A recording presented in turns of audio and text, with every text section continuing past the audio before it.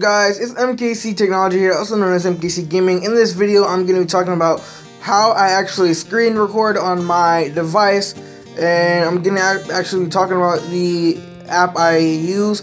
Now, I did a app review on the screen recording app that I use to record gameplay and stuff like that. I also use another app for screen recording just in case that the one I mainly use doesn't work. So I might do a video on that in another video, or I might just put it in this video.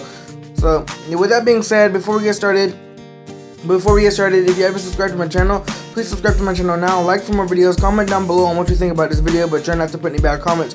With that being said, let's get started. Now, the app I actually use to screen record is actually called Screen Recorder Plus, I think it's called. Yeah, Screen Recorder 5 Plus. Let's actually go into the Google Play Store, if I can find it, and find the app that I use. Now, there is a free version and then there's a full version which you have to download. The full version is just a license that you have to download. I think it's like $2, probably $1.99. It's probably 99 cents. I'm not sure for real. I'm not really sure. So let's just type in Screen Recorder, and you're gonna go down and you're gonna click on this Screen Recorder app by NLL. You're gonna go ahead and download that. I also use a different screen recorder. I don't know if they have it here or not. Nah, they don't. I think it's this one. Yes, this is the one I also use. I do not have it on my phone currently because I don't have a storage space. But this is the second one I use just in case the one I mainly use doesn't work. So go ahead and download that if you want to download it. But this is the one I mainly use. Now, this is the free version. Right now, I do have the pro version license installed, so I do have the pro version. So if you wanted to buy the pro version, I guess you could find it somewhere here, or no, or actually have to go in the app and I'll go and buy the pro version with in-app purchase, I think. Let's actually see if we can find it in here. No, they don't. Actually, yes, they do. Here it is. So this is the license for the pro version, screen recorder license. This is the one for the pro version. I have it installed, so I have Screen Recorder 5 Plus Pro.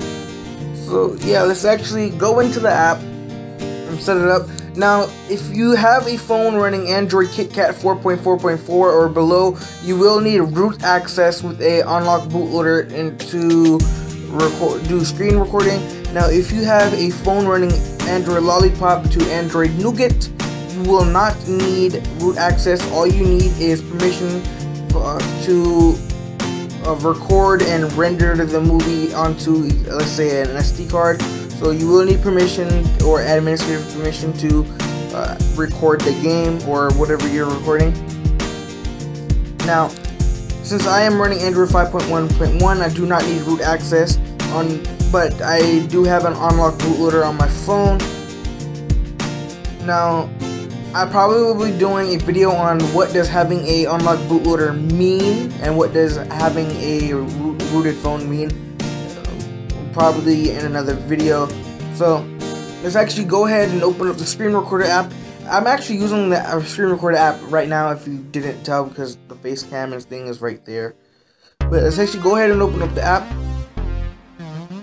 And as you see, I'm recording. Let's move this over here. And let's open up the settings.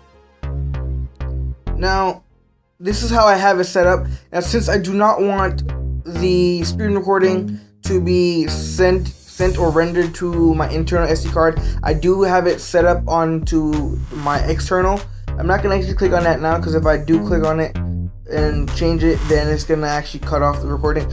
Now, a notification icon, you always have this turned on, basically because when you're recording, it's gonna be more easier to stop the recording when the notification icon is in the when it's in the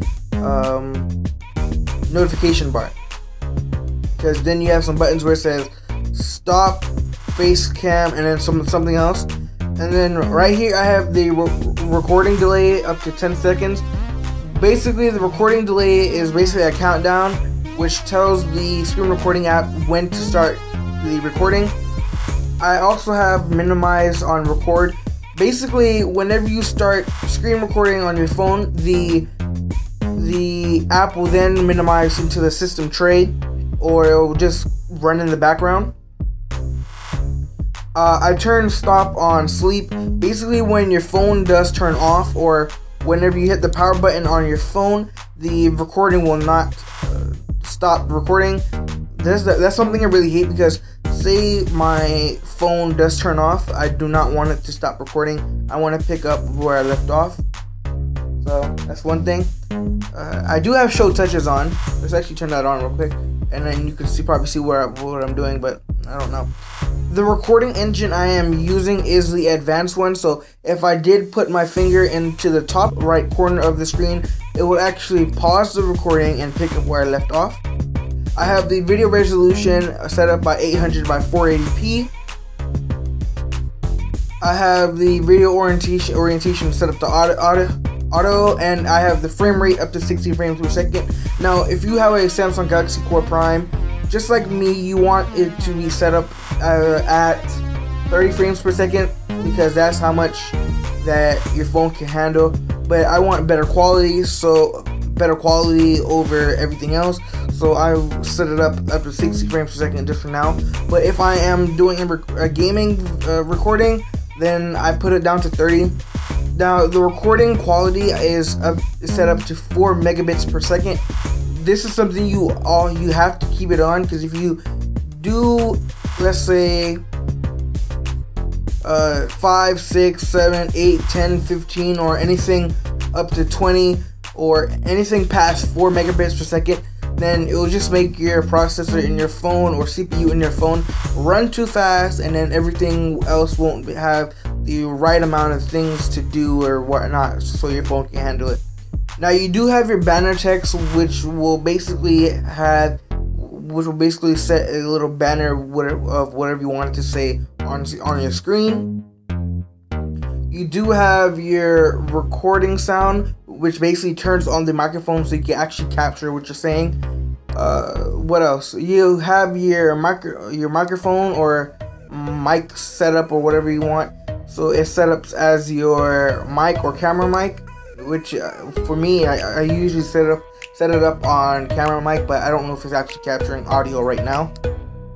And I have the sound quality up to 120 gigabytes per second, and I also have the face recorder or record face turned on, and that's basically it. Other than that, I do not have the internal media player turned on, because I do not like the internal media player on my phone or most phones that I get, so I do download a third-party media player. And then updates, I have that turned on. So basically, when a new update comes out on the Google Play Store, the app that I'm using to record my screen, it will give me a notification saying there's a new update on the Google Play Store. Go download it now. The current version that is out on the Google Play Store is version 8.5, as you can see on the bottom part of my screen. And also, if we go ahead and hit this 3 bars in the top left, you also have this thing called web access. Now, if you are currently connected to the Wi-Fi router in your house, you could go in and click on web access, and you'll be able to see the IP address of your phone, where you could go onto your computer, type in the IP address and the 1, 2, 3, 4, 5, and the 5 digits after the IP address, or you could type in this whole link, and whatever you recorded that day will show up on a website where you could go ahead and download that video that you recorded on your phone. So if I wanted to download this video, I would type in the IP address of my phone, and then I'll type in these 2 semicolons or these 2 little dots. Then I'll type in the 5 digits right here, or the 5 numbers right there, and then a website will come up, and then all I have to do is just download the video, and then edit the video and do whatever else I need to do to get it up on YouTube. So yeah, that's what I basically use to record my gameplay, or just to record the my screen of my phone. So yeah, with that being said, it's MKC Technology, also known as MKC Gaming. I'm out. Peace.